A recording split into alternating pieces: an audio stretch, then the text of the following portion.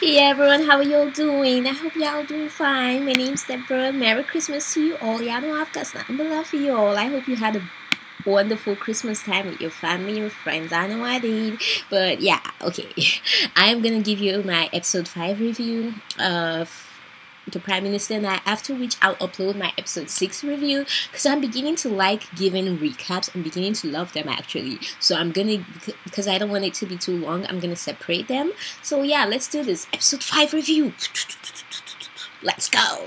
Alright, so what basically happened in episode 5 is we saw the continuation of last week whereby Yu was taken aback by the keys and he got all defensive about the keys and called it lip smacking, which was pretty hilarious because y'all know in K-dramas they do a lot of lip smacking, they don't do kissing. So that was pretty hilarious the way he called it. No, that's lip smacking, you don't call that a kiss. And I'm like, please do tell them that ain't kissing. But anyway, whatever.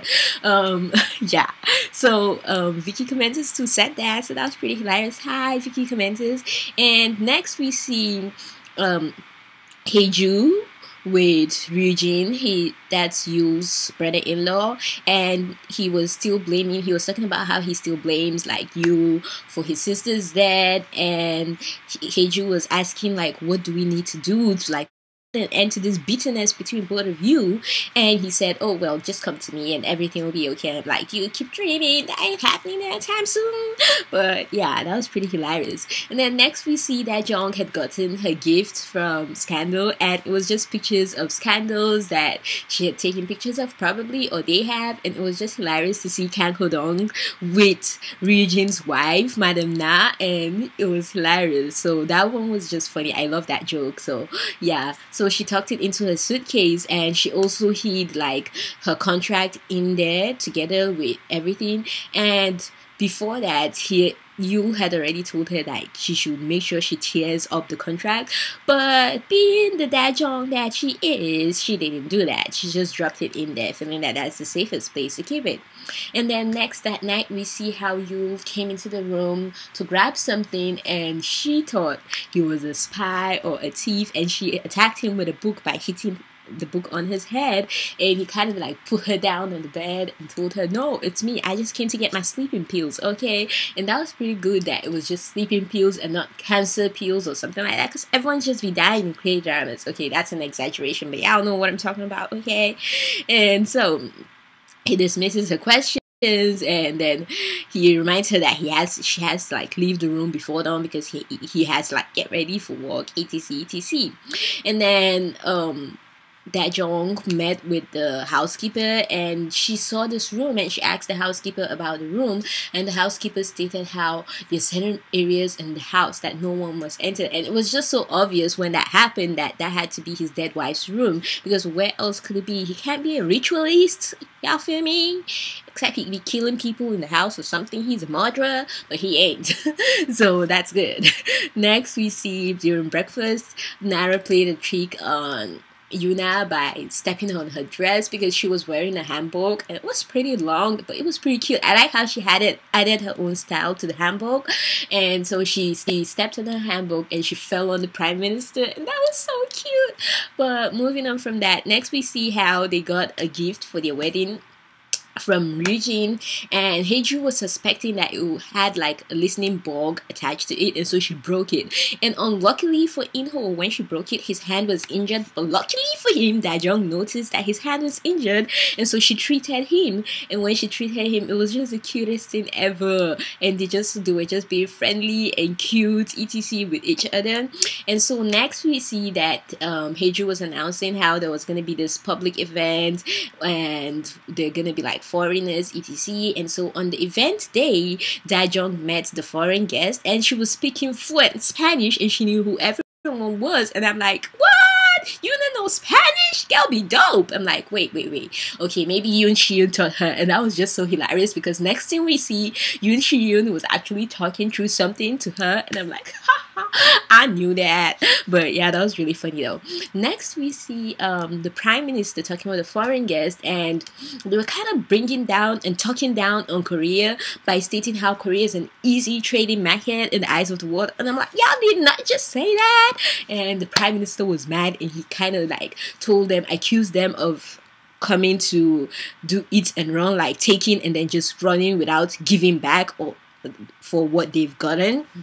And he was kind of referring to the French, and they got angry and they said, dude, we are not like the French. We are gonna keep what we said we're gonna keep and do what we said we're gonna do. Okay, dude? So that was really cool. But I loved him in that. Like, he was so awesome. And it was so funny because he told his interpreter to say it, and his interpreter didn't want to say it, and he told Shi-yoon to say it, and Shi was like, oh, okay. And he did it, and it was just so totally boss. But moving on from that, next we see Mansei comes to see Madame Na, and he's like, oh, auntie, I came to see you, hello. And I'm like, oh my goodness, child, what are you gonna do? Because prior to that, we saw him playing and making frogs and with the pictures, and that just scared the living daylight out of me, because I'm like, oh my goodness, is he gonna give her the contract? Oh my goodness, child, what are you gonna do? So that was pretty creepy.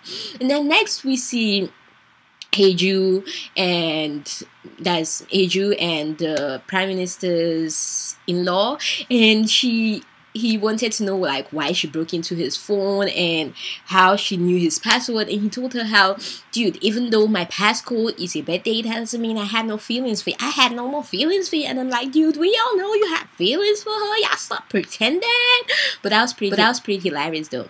Next we see In-ho and that Jung, and she was just talking about how the prime minister was so cool. And next the prime minister comes to meet her after In-ho leaves, and she kind of falls down on him by mistake, and she falls down on the chair, and he kind of holds her.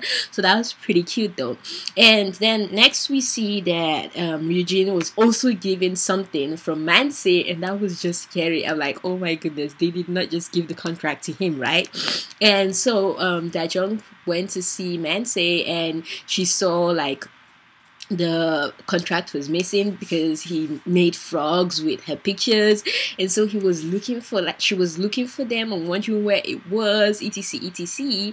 And then next we see how Dajeong went to Dajeong was lingering outside the study to see if like when Wuri was gonna come, and then when she was just lingering outside the study, and then Wuri, the prime minister's son, comes home, and when she sees him, she's like, oh dude, why are you just coming home at this time?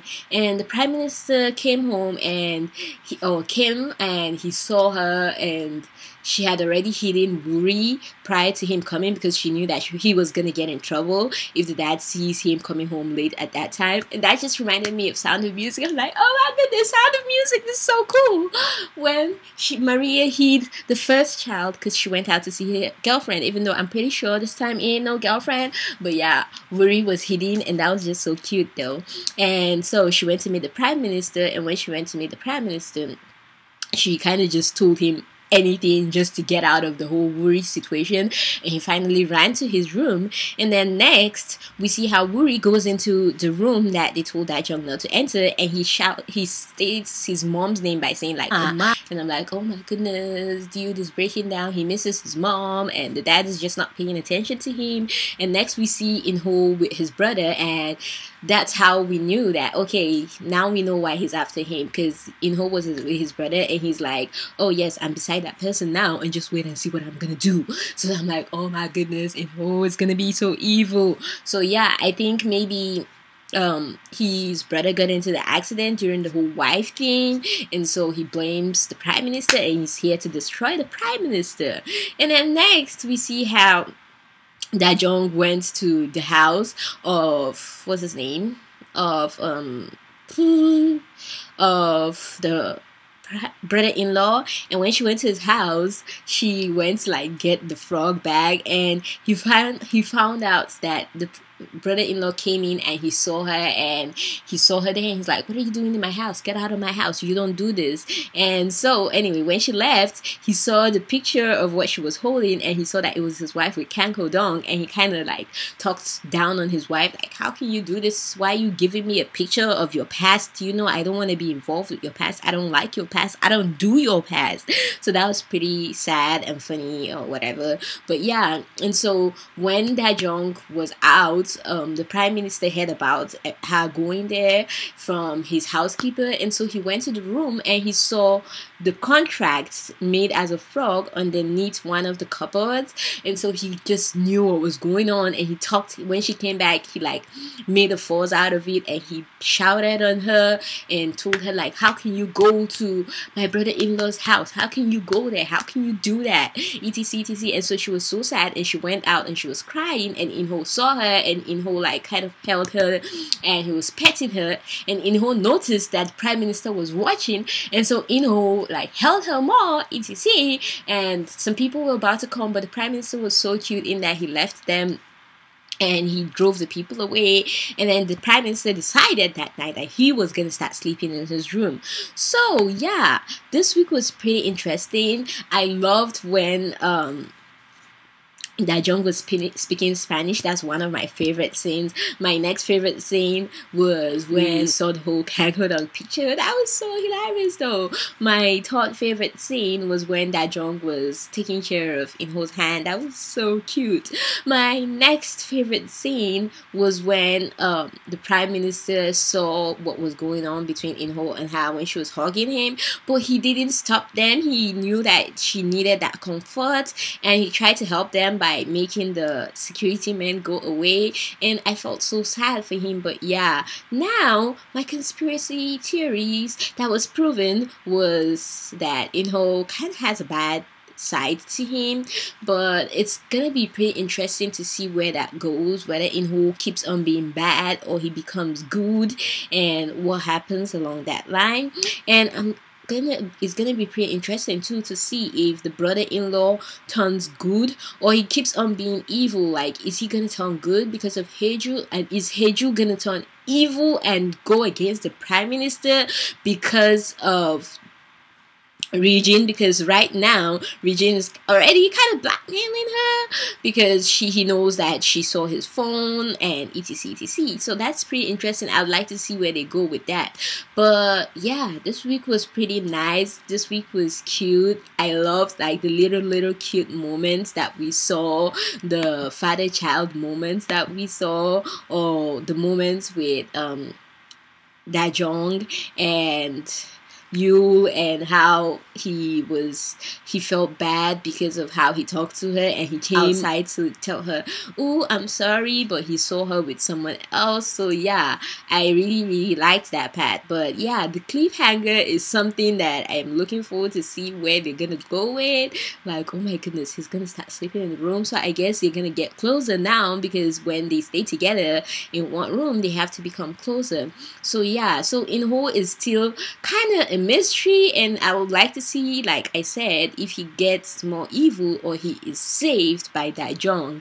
But they are so cute together though. But yeah, that's what I thought of this week. This week it was pretty interesting. I thought it was pretty interesting to see how his child is suffering. That's Wuri, and I'd like to know more of like what's going on with Wuri. What's he into? Like what's the whole deal with Wuri? We know it has to do with his mother, but we gotta know more. Y'all feel me?